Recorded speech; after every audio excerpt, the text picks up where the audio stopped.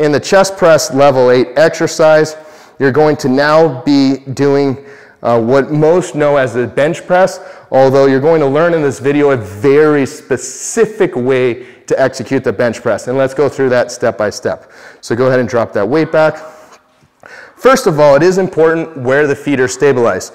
This bench has some arms that come out and are spreading Matt's feet a little wider than normal. Most benches will be a little more narrow. The feet won't be as wide. Regardless, it's okay, especially for Matt's height.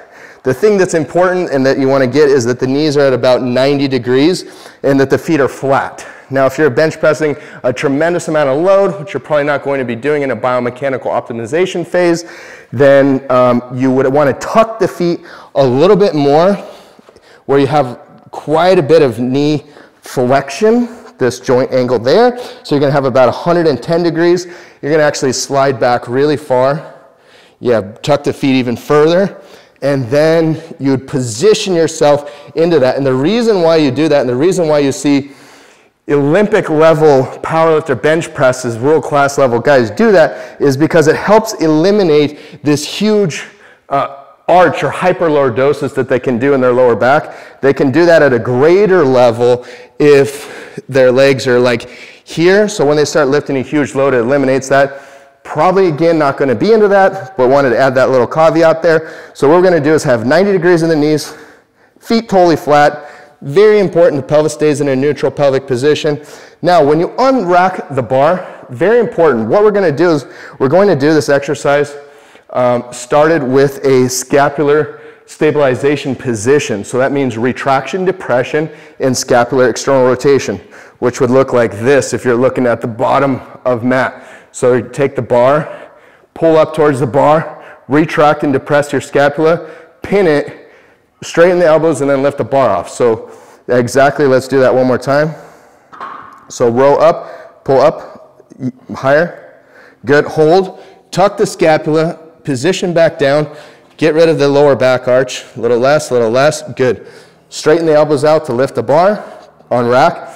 That's the way you want to unrack. For your bar path, during the eccentric action, go ahead and come down. This is the eccentric action. You're going to come to the upper abdomen or lower chest area. So Matt's areola is right about there. The bar's right there. So that's a good placement. Could be a little bit higher, but sometimes it's hard with that scapular stabilization position.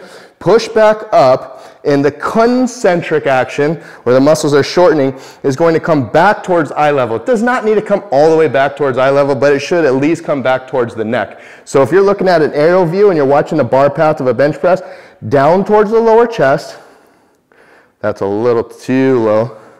There you go. And then come back up towards the neck or eye level. That's the bar path that you want to make happen. Now in this chest press level 8 exercise, after you've done that for 1 rep, we're going to reach and scapula protract. Go ahead and hold that position for me, Matt.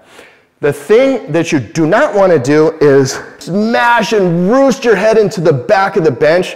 For most people, not all, it'll create some extensor strain in the cervicals. So it's not a good idea, especially if you're lifting a lot of load, to push your head really strong off the back of the bench. Great way to develop a headache and different strains in the extensors.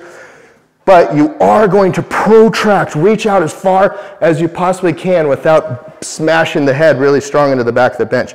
Then you're going to come down into scapular stabilization position, and you have to really watch that lower back because it's going to want to arch, but you do not want it to arch. You've got to keep that neutral pelvis. So you're going to reach, come back to scapular stabilization position, keep a neutral pelvic position as you do, no lifting from the lower back. And then in real time, let's do the next rep. So we're going to come down into eccentric action to the lower chest. We're going to lift back up to about neck level to eye level. And when we're done with that concentric action, we're going to do a protraction. And then back into scapular stabilization position. Let's do one more rep.